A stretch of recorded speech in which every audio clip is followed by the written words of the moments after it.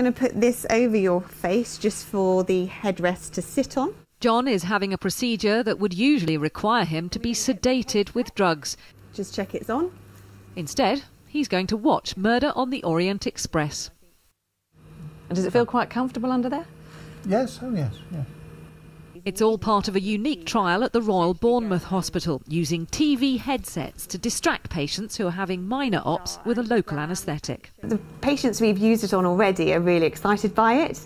A lot of them have managed to catch up on box sets or programmes they've missed. They've sort of finished their movie and we're like, the procedure's over, and they're like, oh, I didn't really realise anything had happened. Today, Claire is treating John's enlarged prostate by threading a tube in through his groin so she can inject particles to block the blood supply to the gland and make it shrink.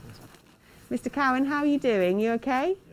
NHS radiologists are doing more and more complex procedures like this while patients are awake.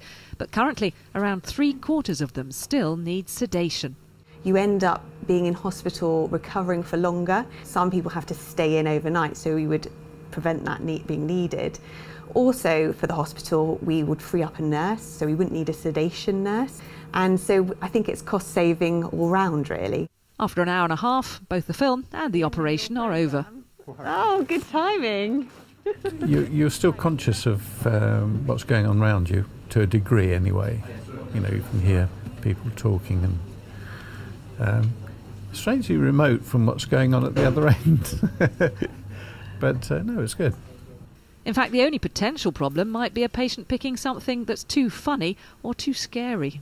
Laughing and jumping would probably require me to ask them to change the actual programme they're watching, because we do need them to be still. So, not recommending horrors or comedy? No.